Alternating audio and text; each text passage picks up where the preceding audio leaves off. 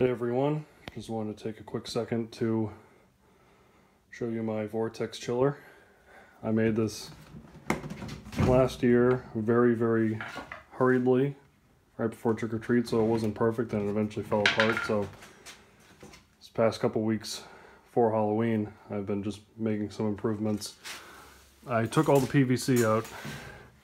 This is the exit from the expansion chamber down here. I actually cut 2 PVC rings, I don't know how well you can see that in there, and kind of use them as clamps. Then silicone everything real nice so that's a lot more solid. It was a lot looser last year. Didn't make a clamp on this one. I think I just spaced out, but this is the input, but it's really solid, siliconed. Then you got the 45-degree elbow in there. That's also silicone. This is probably about a 8 or 9 inch piece of PVC. This is oh boy, I think 2.5 inch. I don't know, 2 inch, excuse me. But one thing I decided to add was this little cap. This is like a little 75-cent cap, goes over the end. It's not for anything pressurized, but added the cap, drilled a bunch of holes, and because I have a bad habit of sending ice cubes down there when I fill this with ice. So the cap's a good little touch. I haven't seen anyone add a cap. Hopefully the fog will be able to go through it easily. The ice shelf is just whatever chicken wire I had laying around, and it is being held up by little T's on 3/4 inch PVC. I think they're about 4 or 5 inches tall, and then it's just zip tied to the top. I mean, but as easy as it gets. This is a 35-pound Tidy Cats litter container. You know, we own a few cats, so we go through these pretty quickly. So I'm gonna fill this up with ice, and we're gonna give it a shot. All right, so first, excuse my very messy basement. It's a disaster area down here because it's almost Halloween and I have everything pulled out and everything's a mess.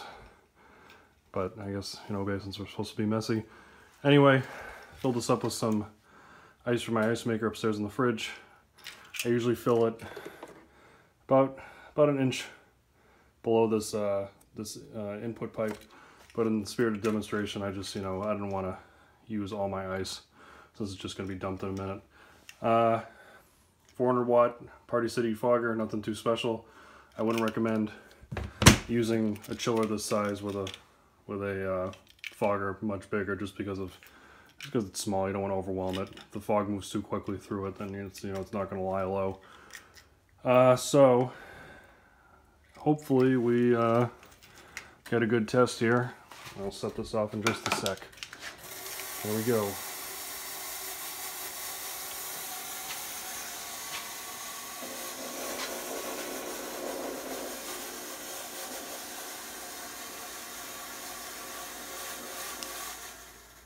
So, it seems to be doing a pretty good job. I'm gonna hit this one more time and get a temp. Actually, no, there's plenty pouring out. I can get a temp right now. So, temp. Oh, we're gonna get any lower? About 51 degrees, 52 degrees. And that's nice and cool. But I mean, like, this isn't filled all the way up with ice. And my whole basement is filling up with smoke. So if a smoke alarm goes off, I'm gonna have some questions to answer from my wife, but let's just give this one more blast.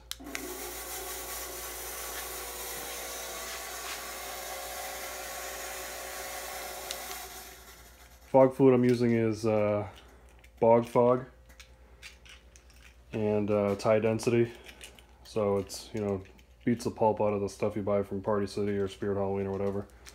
Yeah, we're doing pretty good here. Check the temp one more time. Yeah, it's still about 51 degrees. Oh, going down. So, I mean, if you use this outside in your haunt and it's, you know, no wind and it's like, you know, very low 40s and you're putting on damp grass, this is going to creep even more than it is now. It's probably going to be even colder. So, there you have it. Little Vortex fog chiller, and you can make one of these for, you know, way less than 20 bucks. Of course, I need to touch up the paint on this. But yeah, thanks for watching, guys. Happy Halloween.